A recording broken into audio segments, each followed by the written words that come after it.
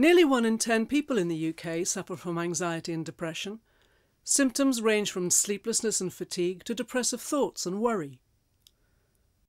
There is a close relationship between mental well-being and physical health. Exercise can help to relieve the symptoms of depression and reduce stress and anxiety. Physical exercise can also improve motivation, but the main benefits of exercise in helping to lift depression is that you start to feel the effects instantly.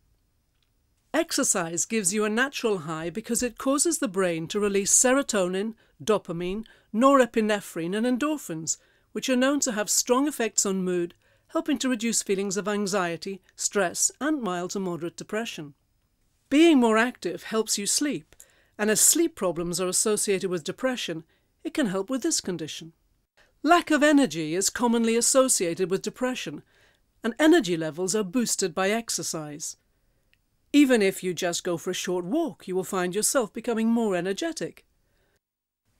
By feeling fitter and healthier, exercise allows people to gain a more positive body image, as well as boosting their self-esteem and self-confidence.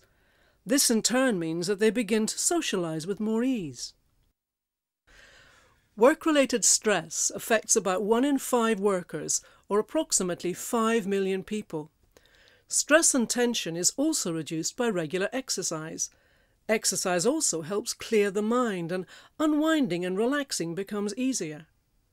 Stress-related conditions are now the commonest reported cause of sickness absence. 865,900 adults on incapacity benefit in England report their primary condition to be mental ill health. As well as engaging in more physical activity as a way of counteracting depression, some people benefit from talking to a counsellor or mental health specialist. Mental health services can be provided through your GP, other primary care services, or through more specialist care.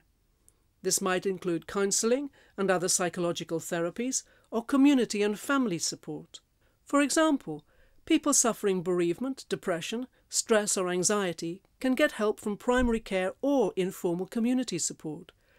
If they need more involved support, they can be referred for specialist care. More specialist care is normally provided by mental health trusts or local council social service departments.